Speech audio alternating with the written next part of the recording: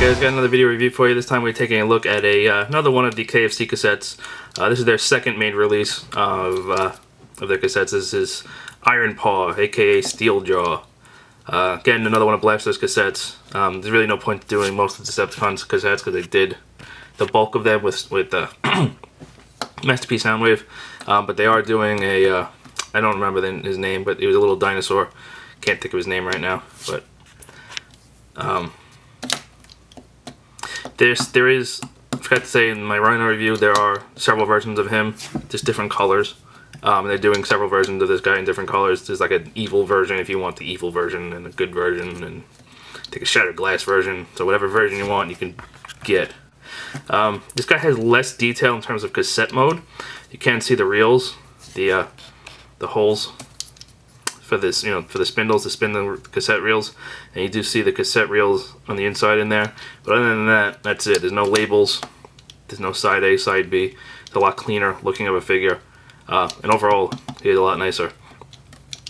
So yeah, nothing really to say about him in cassette mode. So to start the transformation, the first thing you're gonna do is grab this silver bit and pop it off, and these are gonna become the weapons. What you want to do is split them, which is easier said than done. Alright, so what I did was I just put a tweezer in there and pried it apart. So here we have the guns. They are folded up, and they are a pain in the butt to get out. So I literally tried everything trying to figure out how to open these things up. I stuck knives, I stuck pins, I stuck paper clips, X-Acto knives, screwdrivers, everything to try to get this out. And I finally found a way to do it. So what you want to do is take a blunt object, use one of these jeweler's screwdrivers, just a little screwdriver. Whatever you have that's blunt. And you don't want to go in the barrel. What you want to do is you want to put pressure right here. And what you want to do is in an upward motion, flick it. Just keep doing that until eventually the gun pops out. You are going to mar the plastic. There's nothing you can do about it because they're just in there way too tight. So repeat for this gun. Again, you want to do it right here and then push up as you do it. And then you'll get it.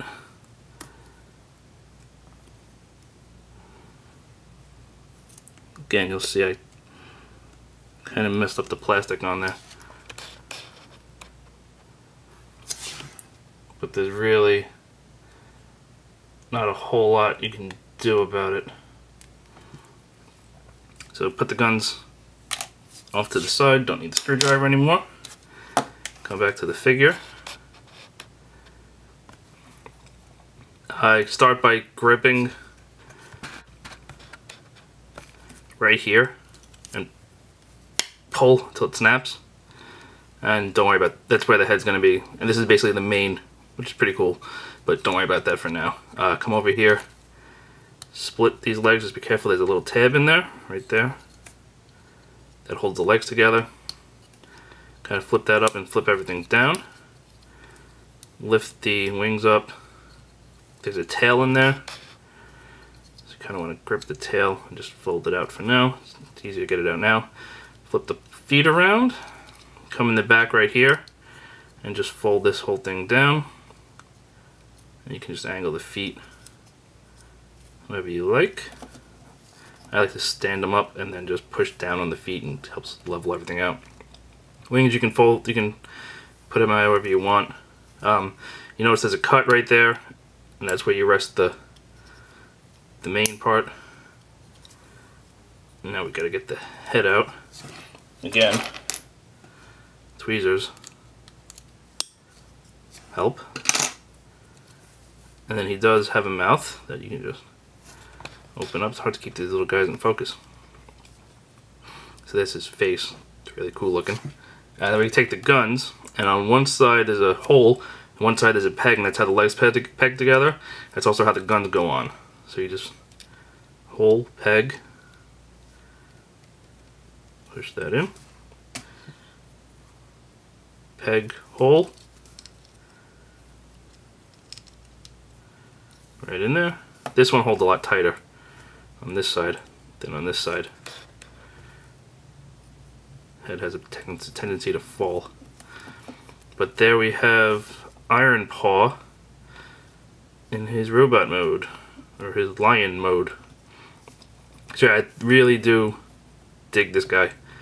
Much better than Rhino. He's really cool looking. I do like him. I like how the front part more or less becomes the mane. Very Steeljaw, but very, very nicely updated. Articulation. You can move the hips back here. You can move the knees right there, and the feet. Same thing in the front. You can also move these in and out away from the body. And then the head pivots up and down, mouth opens, and then you can position the wings and the tail. So yeah, I definitely recommend grabbing this guy. He's definitely this one's definitely worth the money. If you want to skip Rhino, I wouldn't blame you for skipping him. He's not great, but he's not bad. But this guy I definitely recommend picking up. So yeah, this has been the video review. He does need repo labels though, like needs like a nice Autobot logo like on his head or something. But he could use a little bit of repro love. But yeah, this has been the video review for KFC Toys Ironpaw.